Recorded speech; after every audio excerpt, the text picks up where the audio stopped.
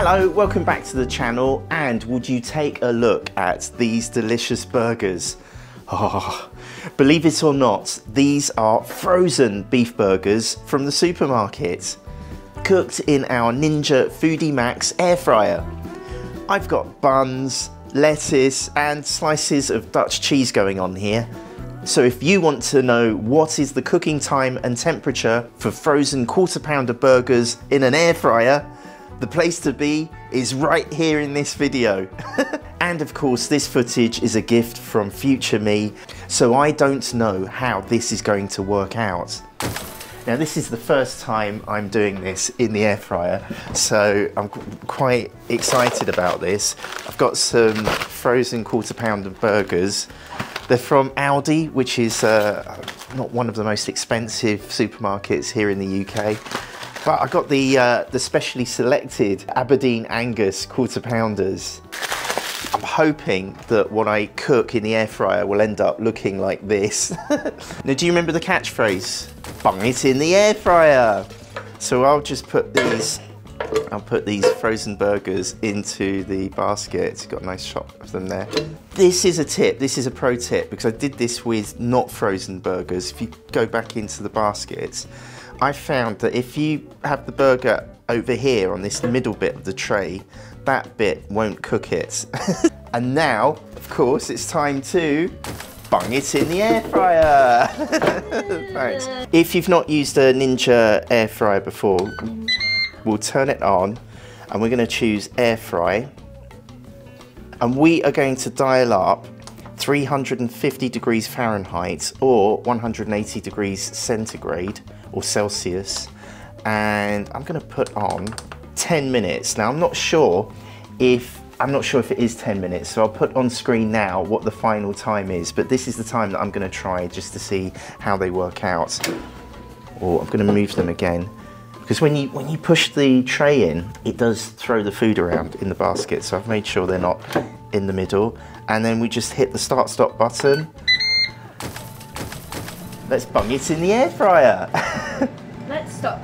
Now, while the burgers are cooking in the air fryer, you can probably hear in the background the whirring. I'm going to show you the buns that I got. I got the special buns. I got some brioche burger buns, and I think, wow, is this going to be too much to put 2 burgers in one bap? You'll see from the footage earlier what I ended up with. I've got some little gem lettuce. I'm going to put some greenery into this burger. It's purely for decoration rather than health reasons, but I'm using this little gem lettuce, again from the supermarket, and I'm not going to go crazy. I'm just going to peel off a few leaves, I think, but I've managed to dig out our salad spinner to actually wash the leaves. I think I could probably do this with a handful under the tap, but let's put them into the salad spinner anyway. Oh, by the way, I'll put a link to this salad spinner down in the description below. And it's really great because it's got this removable basket. Just give it a quick rinse, and then when I put it back into the spinner, lock up the lid, I can then give it a spin to shake off all the water, make it nice and crispy and zingy.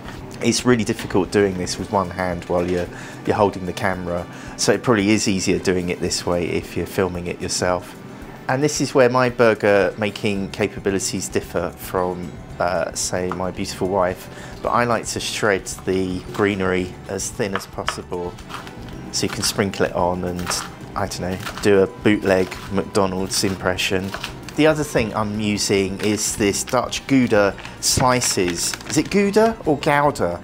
But I love the flavour of the Gouda or the Gouda, and I'm probably going to go for 2 slices. They're a bit huge, so what I'll probably do is fold them in half, get them ready, and then we'll sit them onto the burger. I'm going to see if I can try and melt them onto the burger using the air fryer, but I don't want to go crazy, and I don't want to burn the bun. So I'll get those ready there. Finally, because I'm going absolutely veg crazy, I'm going to cut this tomato up. I always forget, do you go lengthways or... I know this is the right way, isn't it? And you're probably in a part of the world where you call it tomato. So there's my tomato, my 2 slices of tomato. Yeah, this is a completely unpronounceable dish, isn't it? With the tomato, tomato and Gouda Gouda. I completely forgot to take a look at how the burgers are doing. So we're 9 minutes in. Whoa, okay, they're looking good. That's good. I'm still seeing red juices run out. Let's get the YKF Jean silicone tongs and we'll just flip them over.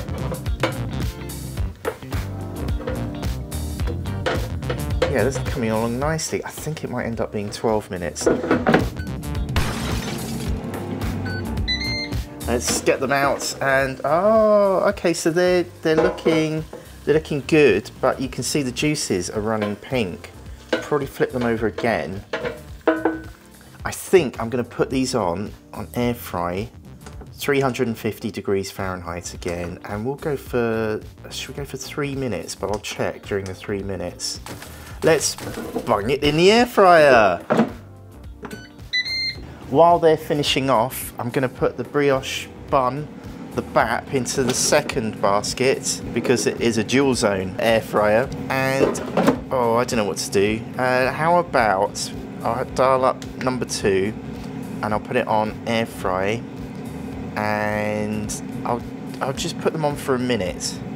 I think they only need about 30 seconds. But we'll just do a minute and then I'll hit start.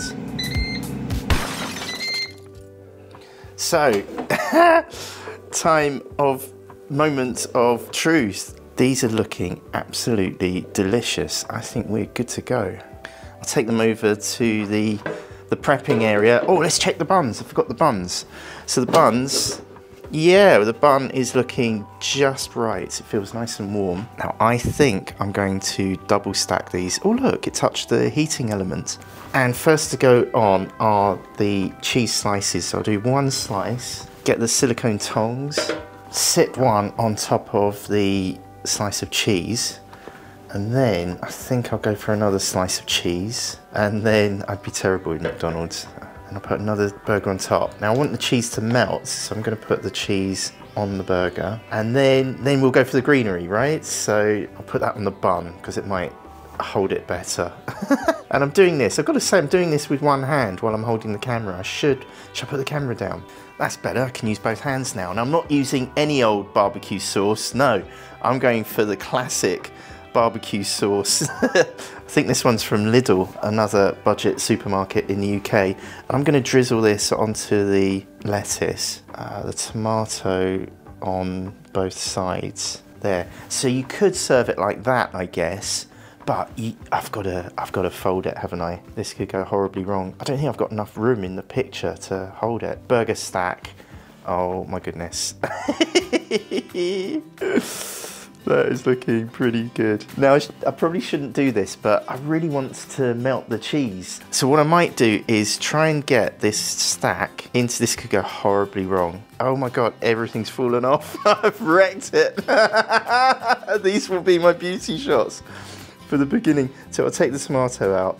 This is going to go really wrong because it's going to make the lettuce warm, isn't it? But anyway, let's put it in. Let's see if I can melt the cheese. Basket number 2. I don't know, what should we go for? No, let's go for 400 degrees or 200 degrees Celsius, and we'll go for 1 minute. Oh boy, this could ruin the burger. But I really want the cheese to melt. Here we go. Oh, I could have completely ruined my 2 quarter pounders, my half pounder.